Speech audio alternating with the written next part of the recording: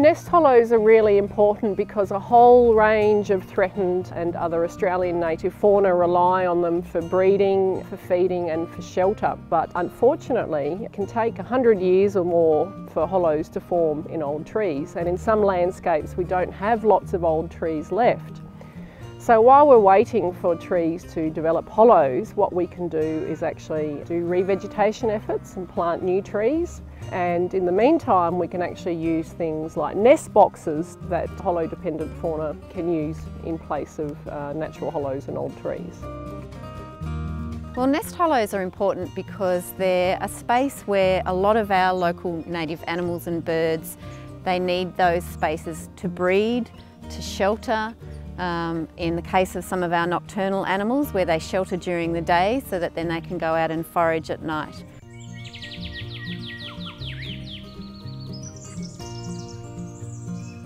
So there are a whole suite of fauna in southern New South Wales that rely on hollows in old trees and that will use nest boxes if necessary.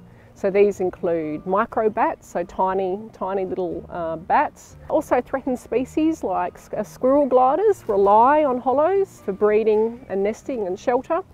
And there's a whole suite of birds, including parrots, that rely on hollows in old trees as well.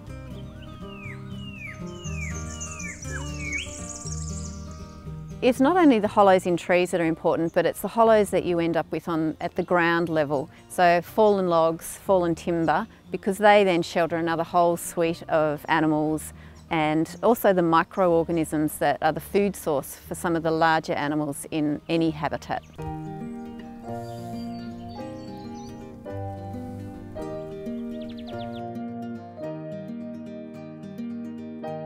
So landholders and landcare groups in southern New South Wales have been doing some fantastic work for threatened animals and other Australian native animals by planting up corridors of vegetation. So this is a silver wattle, Owen. Squirrel glider food. Well, yeah, it'd be fantastic food for the gliders. So a really important role that farmers can have in the landscape is making these connections between where we have existing tree hollows and where there are patches where there are other tree hollows.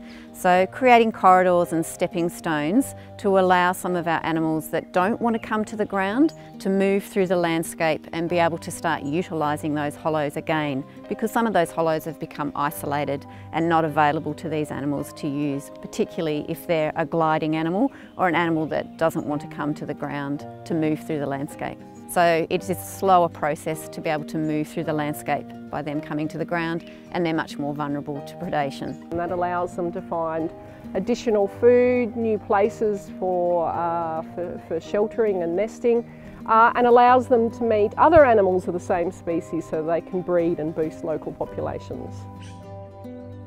Nest boxes are a fantastic tool for creating an artificial hollow in the short term.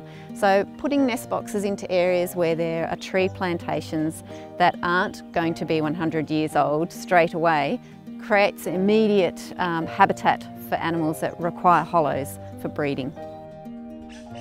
Tree hollows are a very slow natural process, so it can take some species of tree over 100 years to develop.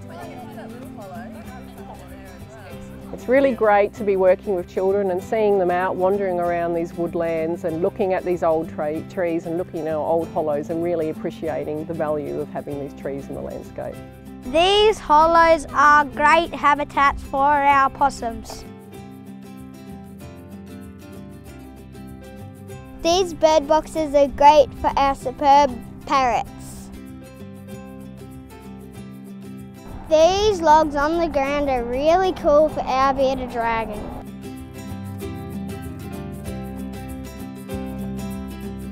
So the best things we can do are keep these trees in the landscape and plant new ones so that as they slowly die, these new ones will eventually take over and replace them.